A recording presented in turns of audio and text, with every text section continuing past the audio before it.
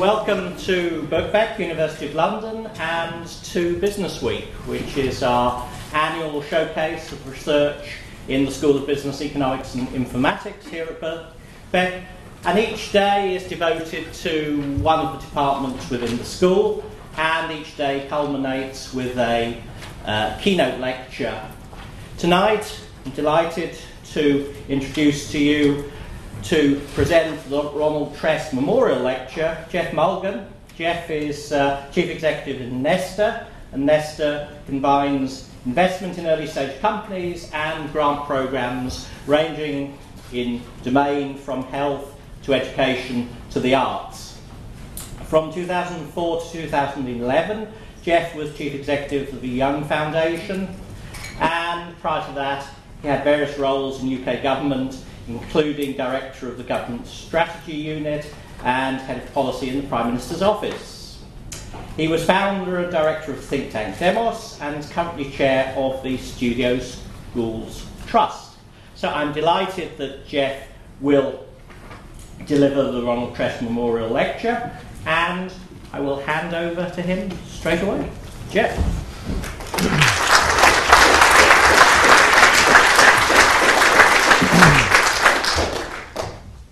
Well, thanks very much. Good evening, and thank you for giving up on a beautiful, warm summer's evening outside to be in here, and giving up on the pleasures of studying the fine detail of the spending review until later.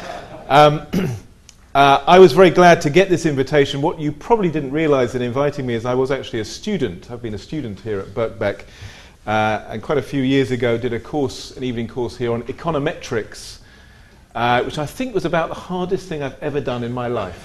I don't know if any of you are econometrics lecturers. They were very good, very tough, and left me with a lifelong but grounded scepticism of all economic forecasting, but also an admiration of statistics. And a little sort of marketing plug is that exactly this time last week I was launching something we had helped develop at Nesta with Ben Goldacre, an online tool called Randomize Me, which helps anyone do their own randomized control trial. So if any of you have spent your entire life wanting to do randomized control trials, which probably isn't most people, you can now go online and construct a trial of pretty much anything, and it takes you through in a very structured way how to get the right sample size, design, etc. So anyway, completely irrelevant to this evening's topic, but so it probably in part happened because of my course here. I have various other connections with Birkbeck, including the fact that I worked for many years alongside Michael Young, who was at one time president of Birkbeck, and slightly unusually, I think as a president here, thought he had to become a student as well in order to be a good president, and did actually take courses and almost certainly unnerved lecturers by having the president sitting at the back of the class. But it's not a bad thing to do if you are in any position of leadership, to actually put yourself in the position of using the services you're engaged in, and sadly it is still all too rare for bosses to do that. One of the reasons I'm a lover of the TV programme Undercover Boss, which is one of the UK's more intriguing exports to the world. The last time I was in this vicinity was a few months ago in a building just over there, in a room almost identical to this, with an organisation called Students for Happiness, which in the middle of the session had the entire audience standing up with their eyes closed, swaying. I will not get you doing that. Or I think not anyway. But it was, I don't know if you were there, it was a rather wonderful occasion, and very much in the spirit of well-being and different kinds of working life. What I'm going to talk about this evening is really essentially about where we go with business, where we go with the economy, what's gone wrong, and what can be put right as our economies across the Western world continue to bump along in what now looks like a long crisis, a long, slow crisis with not that much light at the end of the tunnel. I'm going to start not with statistics or analysis of Mervyn King's valedictory remarks, but rather by asking you to think about emotion. And I think, again, because of the title of this program, I've got some license to do so. And I want you to reflect on how you felt in two sets of experiences. And these are all experiences of being a buyer, buying things. And all of you will have bought in your lives probably thousands, maybe tens of thousands of things, ranging from houses to cars to shirts and dresses to sandwiches and so on. Reflect first of all on the times when you came away from a purchase feeling good, feeling that you had got something which was a bargain, really valuable, something which would really enhance your life as you opened up perhaps the Amazon parcel or walked out of the shop, whatever it may be. So reflect just for a second on what that feels like. And then reflect for a minute on when you've been involved in buying something and you felt the opposite. You've arrived for your holiday on what you thought would be a beautiful paradise island, and it turns out it's a building site and the rooms aren't completed. You buy a car and it breaks down after 5 minutes. You buy a piece of clothing and it falls apart. We've all experienced that, being sold a lemon, a dud, and again, reflect for a moment on what that feels like. My guess is, for the latter, you feel humiliation, resentment, and for the former, you feel both a sense of pride and that the world is good. Now, the reason I mention these two emotions is because I think they are very deep in our nature. They essentially draw on the one hand, our being as humans, which values reciprocity. Reciprocal exchange with other people is what makes societies, economies work. And we appreciate reciprocity of every kind. And the second kind of exchange we feel is predatory, exploitative, and again, deep in our nature is the ability to spot and to resent predatory behavior. Absolutely crucial to be able to do so in perhaps the environments where humans were formed. And these two emotions are, to say, everyday ones for all of us. But the reason I mention them is I think they are key to understanding the nature of a modern market economy, key to understanding what can go wrong with it, key to understanding the politics of business, and also, I will argue, key to understanding how we get out of the current crisis we are in. And yet, those two emotions are almost completely absent from the vast majority of books about economics and business. And yet I think are a pretty important starting point. What they lead to, and in particular, is the strange dynamic we have at the moment of capitalism and of the place of business. On the one hand, capitalism won its battles against its great enemies in the last century, communism, state socialism, and so on. And to that extent, capitalism has spread across the world, China, India, South America, you name it, and no one at the moment is offering a fully formed alternative economic system to capitalism. I suspect here you do not teach non-capitalist economics, but maybe that's an interesting question we can come on to later, in a way you might have done 30 or 40 years ago.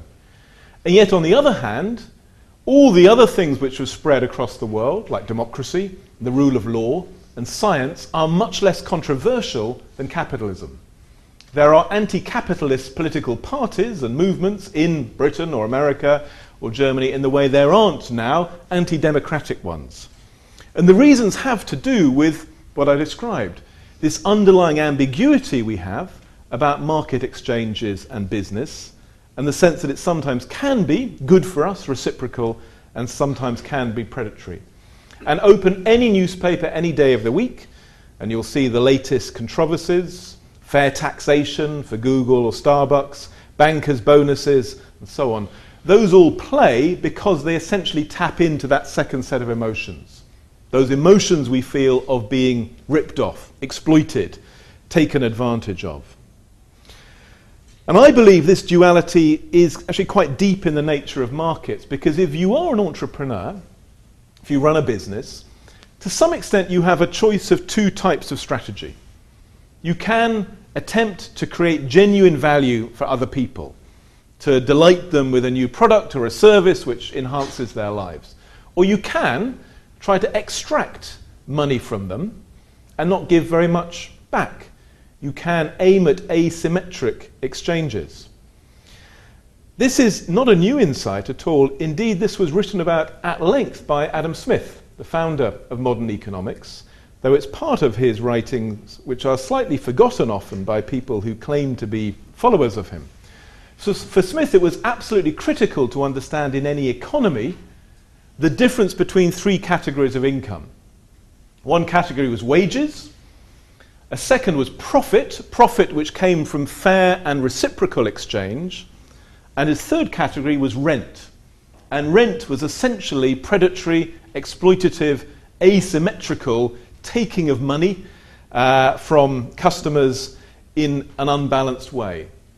A way which breached the fundamental principle of every moral system around the world, the golden rule, which says, do unto others as you would have them do unto you. And to go back to your feelings about shopping, buying houses, cars, dresses, or whatever, in the first case, when they're good, you feel that exchange is one which is compatible with the golden rule. The seller is doing unto you as you would do unto them. And in the latter cases, the bad cases, it breaches the golden rule. Very simple, and this is where I think economics and ethics completely link together. Now, in Adam Smith's account, it became really important to watch out for monopolies, rent-seeking behaviours of all kinds. And I think one of the aspects of our modern economy is that if you look at almost any sector, you will see a combination of some businesses doing very genuinely creative, useful things, creating value for others, but also some predatory, exploitative behaviours. So products like statins or iPads, and I would say driverless cars, are pretty good examples of the creative capacity of business to serve. And other things like Terminator seeds, credit default swaps, and many other examples are the opposite. They are essentially tools for extracting value from people and not giving very much back. If you ask, why is it the case that in cities like Washington and Brussels there are more lobbyists often than people working in the institutions of democracy? The reason is they are paid usually by the predatory parts of the economy, where the returns to be gained from lobbying are greater than the returns to be gained from producing a new good, a new service which actually delivers value for people. And in the US in particular, the vast quantity of legislation created by Congress is in large part inflated by the addition of rent-seeking amendments to laws put in to service, again, the predatory parts of industries in energy, pharmaceuticals, finance, and so on.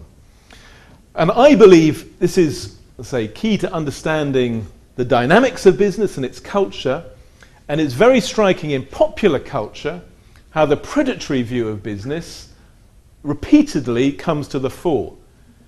I imagine a fair proportion of you have seen the film Avatar. Be fair to say.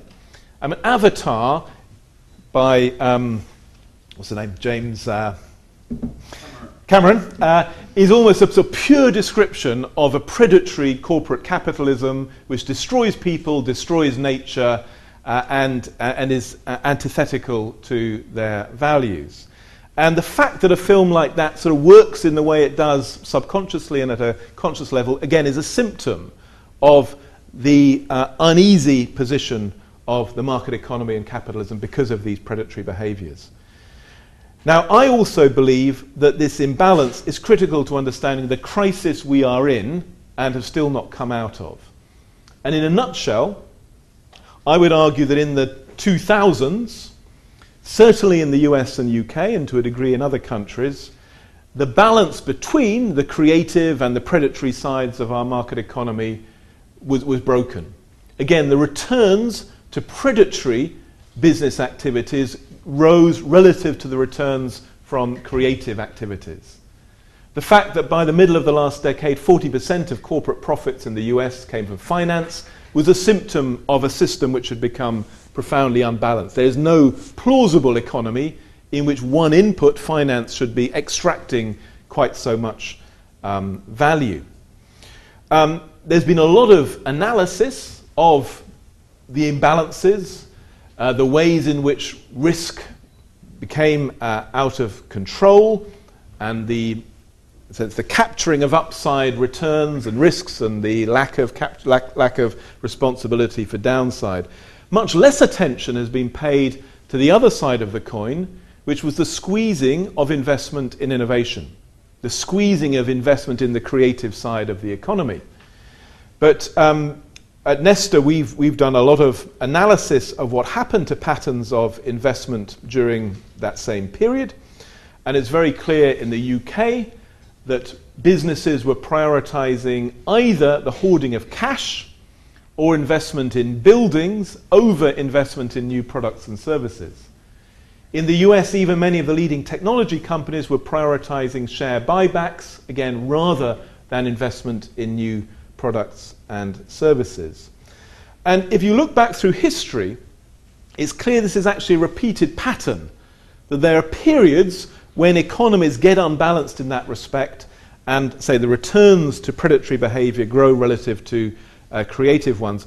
And often what happens is laissez-faire policies are introduced in order to free entrepreneurial energy and spirits, and they do that, but at the same time they actually create more space, more scope for predatory exploitative behaviors as well, and those then tend to drive the crisis and business models and activities which extract value from the real economy rather than creating it.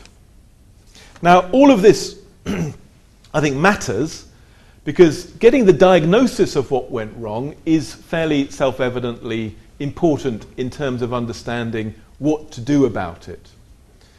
And I think we're in a very odd position at the moment. In many respects, UK business is doing quite well. Profits are okay. But our overall economy is still essentially flatlining.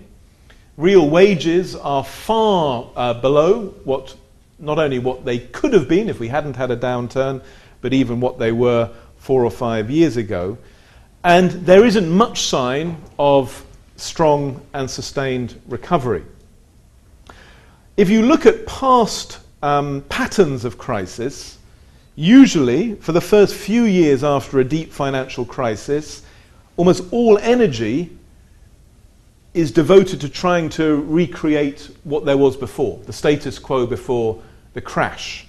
That was certainly true after 1929. And it's only after a few years, when lots of things have been tried and failed, that actually the intellectual, the political, the economic space opens up for more fundamental solutions and more fundamental answers.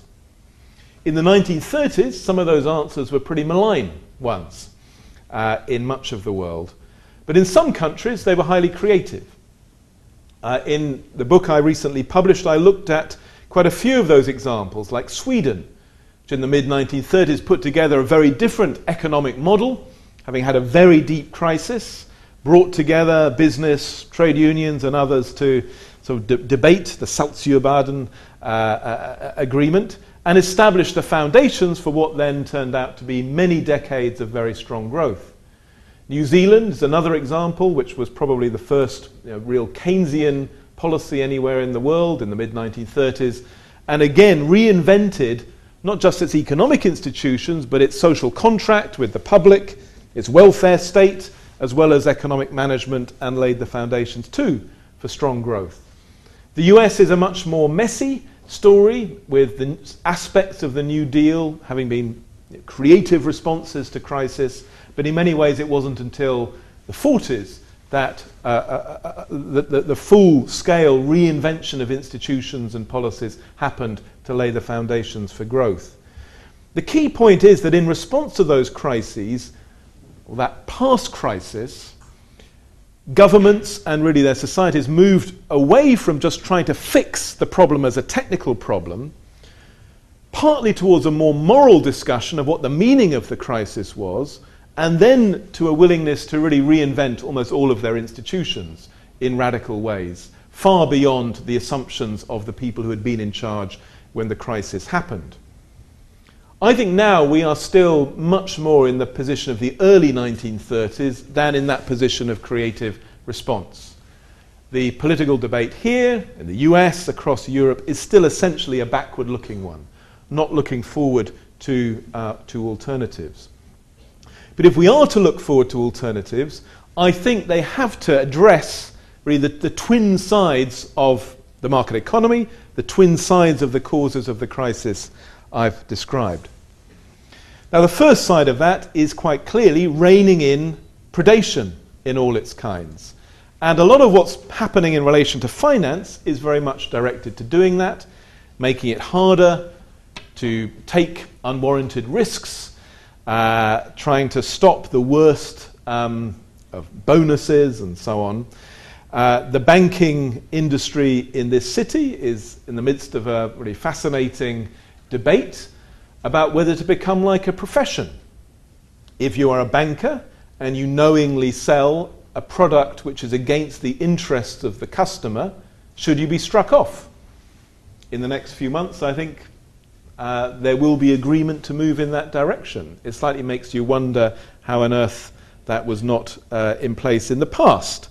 But there's a sort of very basic, basically that is attempting to embed into banking what we have in medicine with the Hippocratic Oath, a way of dealing with the asymmetries of power and knowledge between the provider and the consumer so that you stop exploitation being a habit. And in the case of doctors, of course, your risk always is that the doctor will do things to you you don't need or will do you harm, hence the need for structures to stop that. We've got the same discussion in banking. Obviously, a whole set of parallel issues about predation in relation to the environment and carbon and so on, which others will have spoken about in this series. For me, part of the key to understanding our ways forward may lie also in something which I think will become apparent this autumn with a number of large companies in the UK beginning to talk about whether, as part of business life, businesses should be held to account for the quality of what they sell and whether their products and services actually work or not. Now, this has become a very live debate in relation to governments. Should governments be evidence-based? Should evidence play any part in public policies or the work of teachers in schools, police chiefs and so on, which maybe we can talk about a bit later. What's fascinating is businesses beginning to ask, should they have the same principle? Should businesses commit as a matter of principle that they will only sell things if there is some evidence they work, they do what they say they're going to do? In some fields like pharmaceuticals, you sort of have to do that because to get a drug agreed by, say, the FDA in America, you have to go through clinical trials to see if it kills people or not. Surprisingly, that is not the pattern in almost any other sector. But this is part of, I think, business trying to prove to the public that its instincts are non-predatory. They are about service, they are about creativity. Now, the other side of the coin I'm going to talk about in a moment is the creative side and what we need to significantly amplify the creative capacity of the economy. But I want to give as an example of where these two sides, I think, are treated differently from here, the city of Sao Paulo. Is anyone in this room from Sao Paulo? Okay. Sao Paulo is an extraordinary city. Absolutely booming, huge city, economic dynamo of one of the most dynamic economies in the world today. And if you visit there, and I actually just came off a conference call from Sao Paulo just before coming over here, One of the things which strikes you fairly soon is there are no advertising billboards. And there are no advertising billboards because the mayor, Gilberto Kassab, a few years ago, banned them. And he banned them because he thought they were an example of the predatory aspect of the market, intruding into your consciousness whether you want it or not, and cluttering the city skyline, making it ugly, and bombarding you in a way which is essentially predatory. The other side of the coin, though, is Sao Paulo has this extraordinary rule, which I think was first set in the early 1960s, you may correct us, that 1% of all the city's revenues should go to the university. And because Sao Paulo is a booming city, that is a lot of money, and has made the University of Sao Paulo the best in South America, funds business incubators of all kinds, a whole array of different activities. The point of the Sao Paulo example is that both sides of the coin are very conscious social political choices to have a market economy, which is very dynamic, but to be able to choose which bits you want to have, and on the other side to make choices about how much you invest in new ideas, new knowledge, and new creativity. So I've said that there is strong evidence that in the boom years of the last decade, that there was in fact a squeeze on investment in new knowledge, new science, new innovation, quite surprisingly. To my mind, the key to getting out of this crisis, as indeed the crisis in the 1930s, is to achieve a step change in our society's capacities to create, to invent, to generate new knowledge. In the 1940s, that was often about ratcheting up secondary education, then growing universities, the huge expansion of investment into science, particularly in the US, which followed Vannevar Bush's various plans in 1945.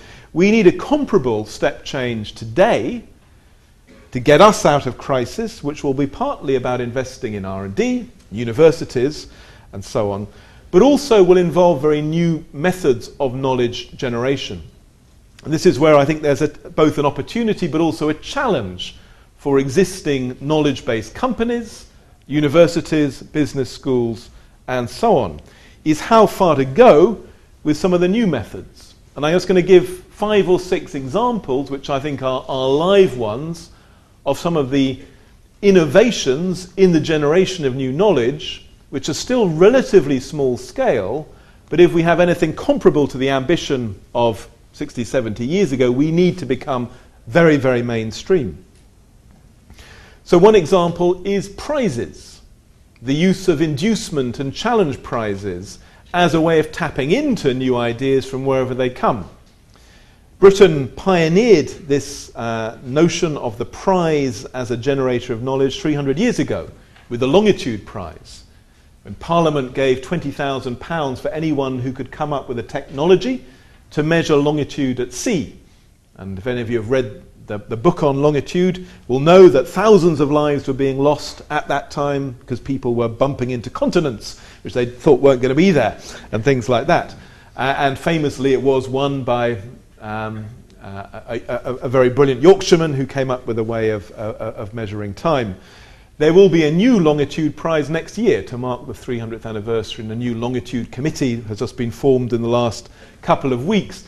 The point, though, is that these methods of using prizes are partly there to tap creative ideas wherever they come from. And some of the most interesting examples of prizes are quite surprising ones.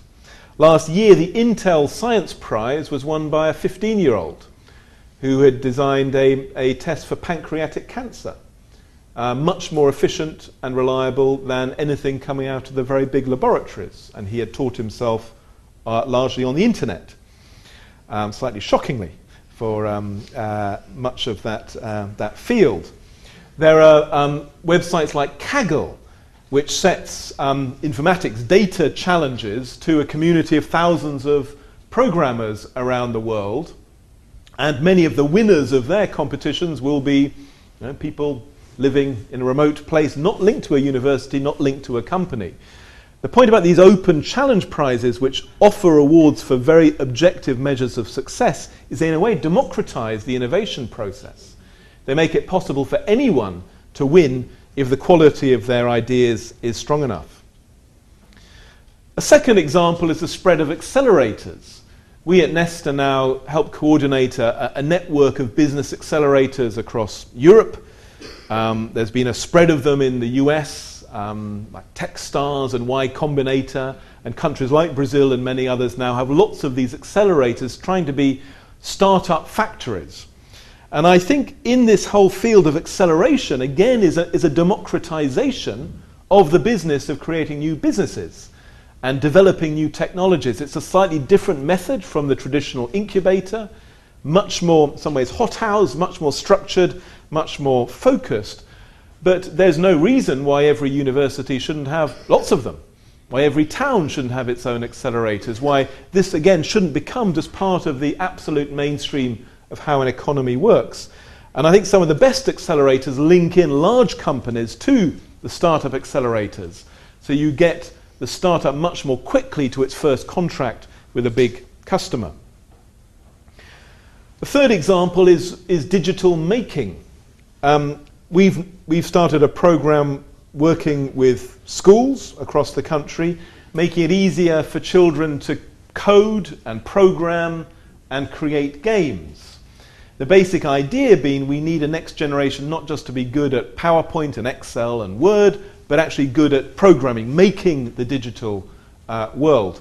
And in a slightly odd event 2 weeks ago, we got George Osborne, the Chancellor, to do a bit of coding himself, helped by two 12-year-olds.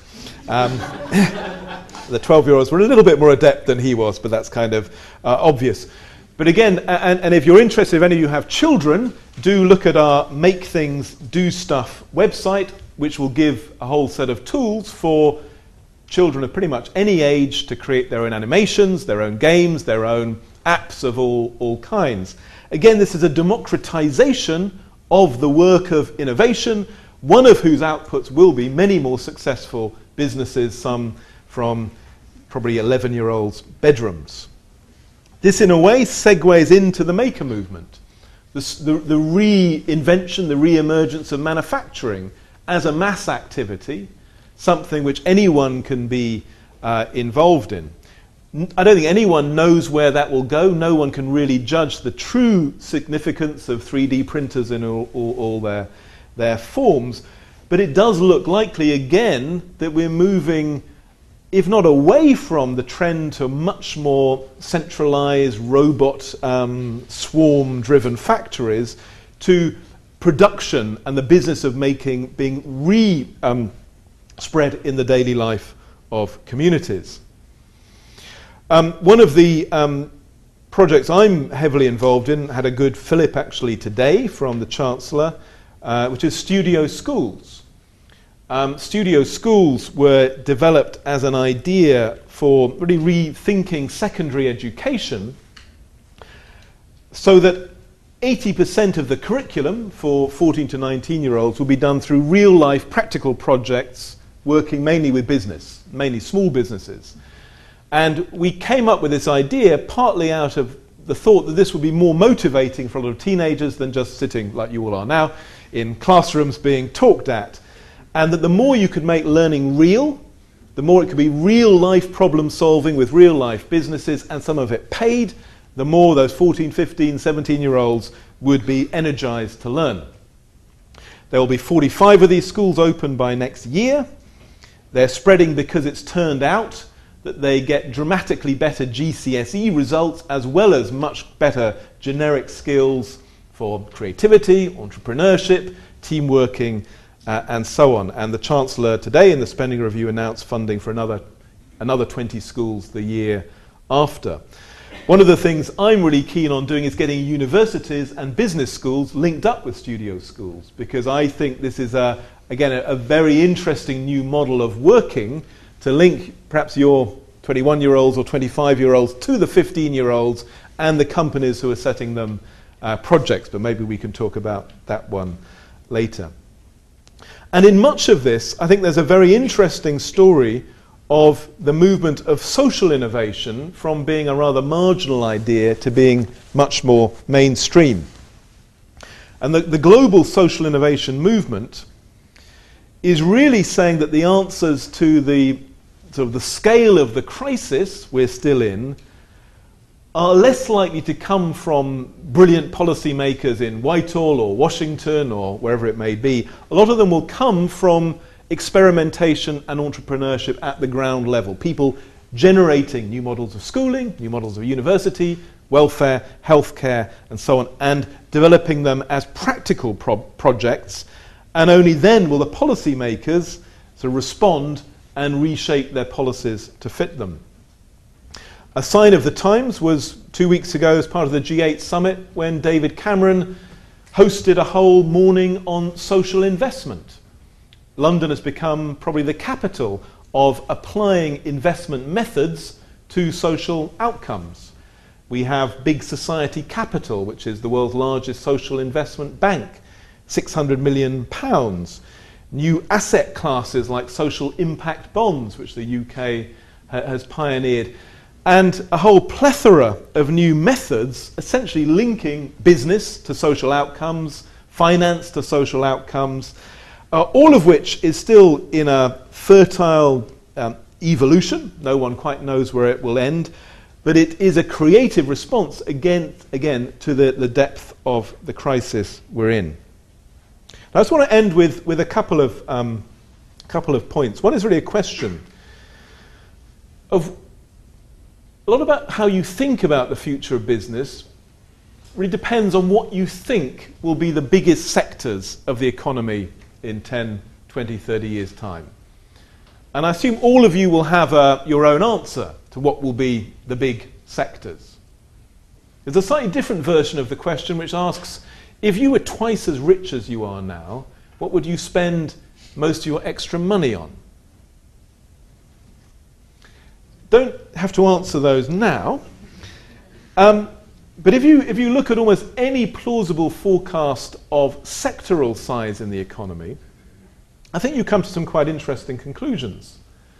Already in almost every country in the world, the biggest sector is health. And on almost every forecast, it is set to grow. In the US, it's 17% of GDP now, forecast by some to be 50% of GDP by the latter part of this century. That's probably an exaggeration, but the direction of travel is clear. Education almost certainly rising, 7, 8, 9% of GDP. So too, though, are other industries like the creative sector. We did research earlier this year showing that in the UK, the creative economy is now 10% of gross value added, almost as much as manufacturing. A huge generator of wealth and creating jobs 4 times faster than the economy as a whole. Now, the reason that sectors like health and elder care, another field absolutely certain to grow, matter, is if you look at many of these industries, it turns out that the key to their value propositions, their business models, is much less now the sale of products and commodities, which tend to decline as a share of GDP, and much more value embedded in relationships. This is fairly obvious in relation to care. It's also true of any health pathway, and arguably it's true in education too. That if you simply turn your products into commodities, as MOOCs are doing, you will probably cannibalize your core economic model and destroy it. And I mean, that's another sort of debate to be had. But the issue being grappled with in almost every sector is how do you actually develop business models focused on relational value and not just product or commodity value. And that too is almost certain to return us in a way to the importance of thinking about the non-predatory relationships and the social dimension of our economy. Just 2 final points. One is about growth. I think a lot of people assumed that the 21st century economy might be a zero growth economy.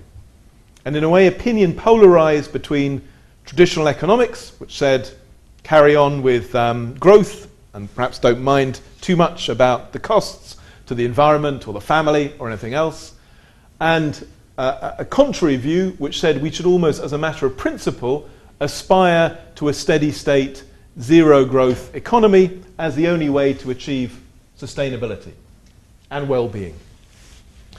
I take a very different view. If you look at the current economy, between 60 and 80% of all productivity growth comes from new knowledge and its application. And I think it's entirely plausible to imagine an economy in 10, 20, 30 years' time which is growing 3-4% a year, but where that growth is entirely made up of new knowledge and its application and implementation, and coincides with declining inputs of matter and energy. And that in a way the polarized debate of the 20th century was an essentially materialist debate about growth, and not properly a debate about the nature of growth of knowledge. And the parallel I would give here is with all of you, with human beings. Most of you probably stopped growing physically quite a while ago, or at least you hope you did. And in human development, we grow physically for a time, then generally stop. But we don't stop growing. We grow, hopefully, in terms of our minds, our wisdom, our experience. We grow in qualitative terms, but not in quantitative terms. And I think that's exactly how we should think about the economy. Moving from a period of predominantly physical growth, which was all about more and bigger and stuff, towards models of growth which are about again and better, about quality, about richness and depth. The final point comes from a story which I think in a way sums up the choices faced by many individual businesses, by entrepreneurs, but also in a way by our society at this sort of slightly strange juncture 5 years after the great financial crash of 2007 and 8. And it's a story from Canada about a shaman who meets a small boy. And the shaman says to the small boy, I contain within myself 2 bears. One bear is a vicious, cruel hunter, and the other bear is a kind, compassionate, caring creature. And the boy is a bit troubled by this comment and asks the shaman, my God, which one will win? And the shaman replies, whichever one I feed. Whichever one I feed. And in almost everything I've talked about, these are matters of choice. They're choices for, as an individual, what personal route you take, what kind of business you want to create. If you're running a large multinational, you have to choose which you feed. If you're running a government, you have to choose which you feed. None of these are set by nature. They're entirely our choices. But the longer this slow crisis persists, perhaps the more important it is we make those choices clear. Thank you.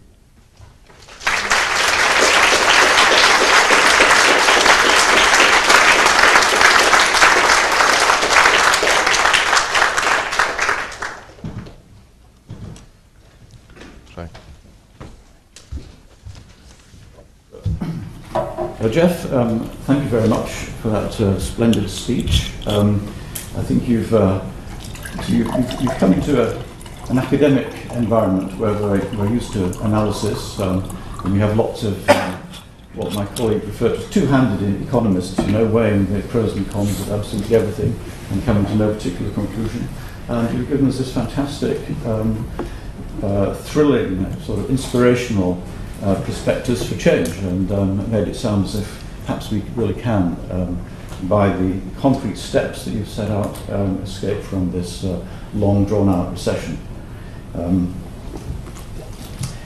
And you've accompanied that by, put that in context of what I thought was a very compelling diagnosis of the problem, this rise of predatory behaviour and the consequent collapse of the reputability of capitalism becoming increasingly controversial.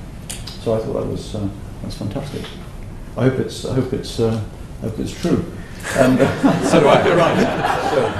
Right. And I'm sure it was very interesting to hear about Sao Paulo.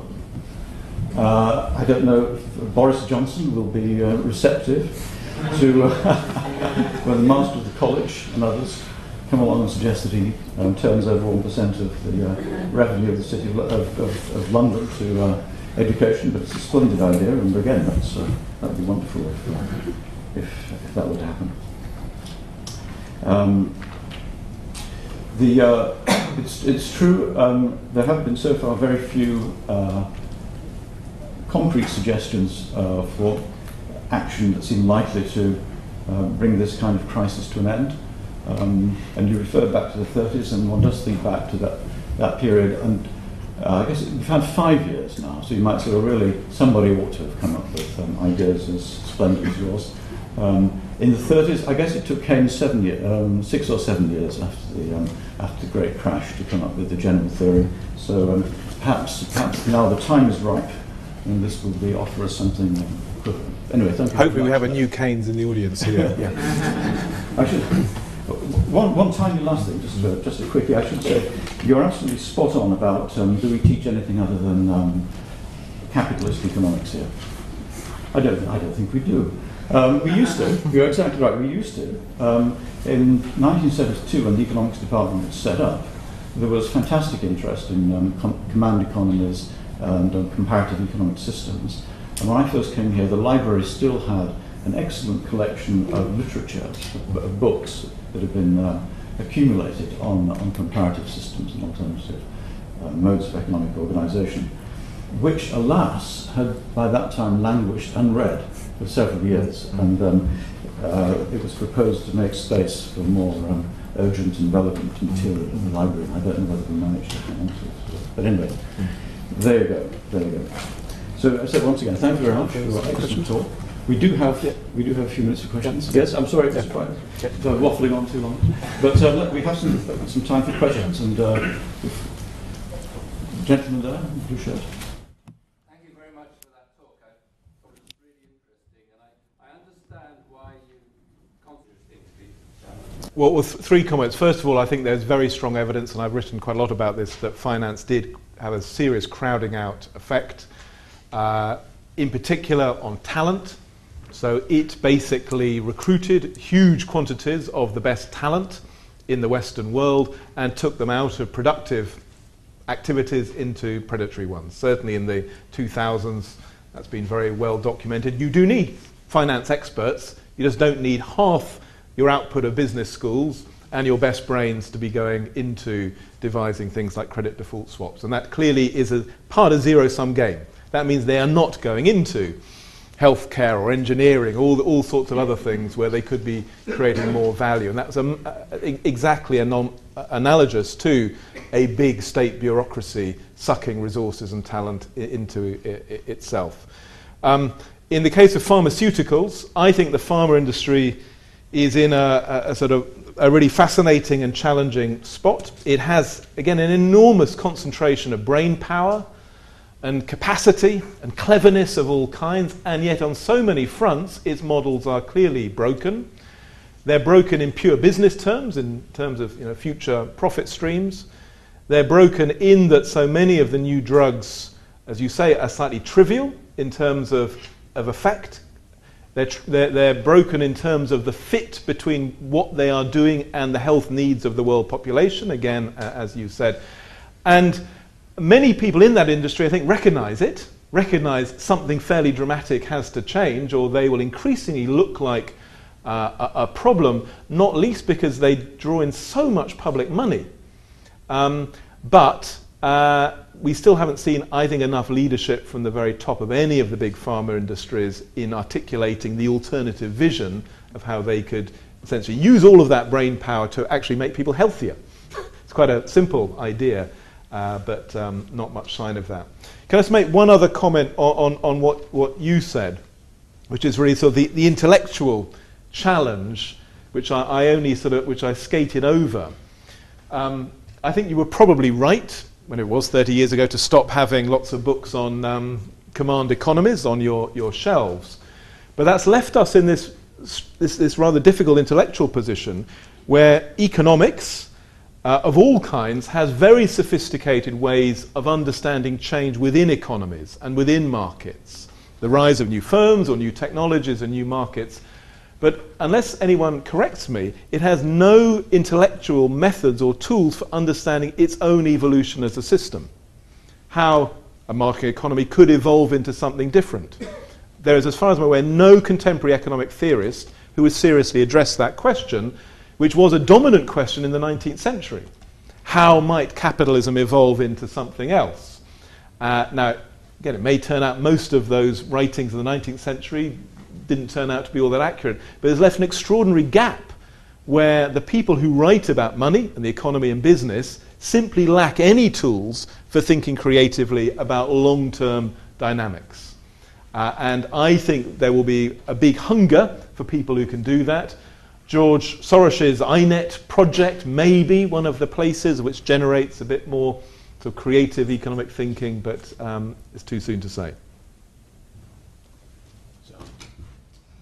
Geoff, I think that no one could possibly disagree with you.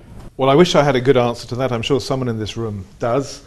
I do think if you look back over the last 150 years, many universities were created with a mission which wasn't just a mission of teaching and training. It was often a sense of mission to change the world. That was true of the great German universities in the 19th century. It was true of this institution, true of the LSE, that they had a sense of moral purpose as well as, say, a technical knowledge generation and training one. And maybe we need to recapture some of that sense of the university as a place which isn't just, which actually has a view of its role in the world.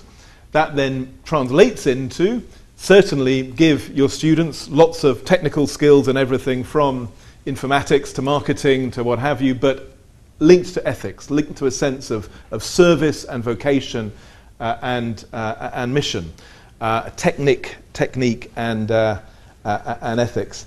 But I actually sat on a sort of panel of the business school's umbrella body a few months ago, and to be absolutely frank, there wasn't much discussion there of what that broader mission should be, even though I'm sure here and in every business school I ever visit nowadays, a large proportion of students actually have a hunger to combine those technical skills with mission and purpose and meaning, and want to learn about things like social entrepreneurship and social investment and the environment, so on, in a way which simply wasn't the case a generation ago.